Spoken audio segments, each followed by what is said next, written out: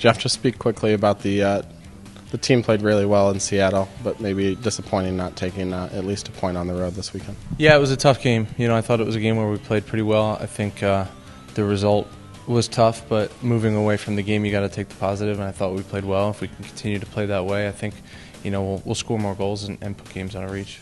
Toronto is a team that just got beat 4-0 at Portland. They're a team that's not going to make the playoffs this year. Do you go in confident even though it's an away game?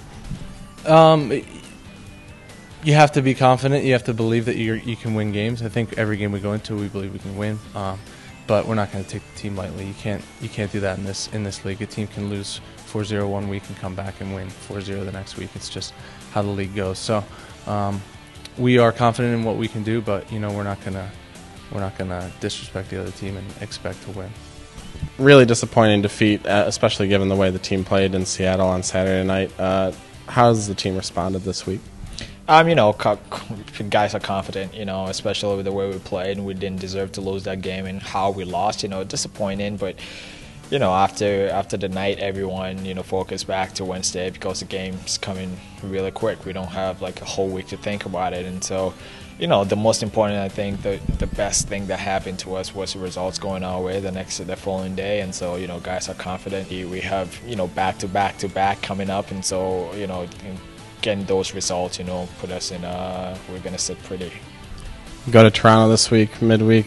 It's a team you took all 3 games against last year. Haven't even played them this year.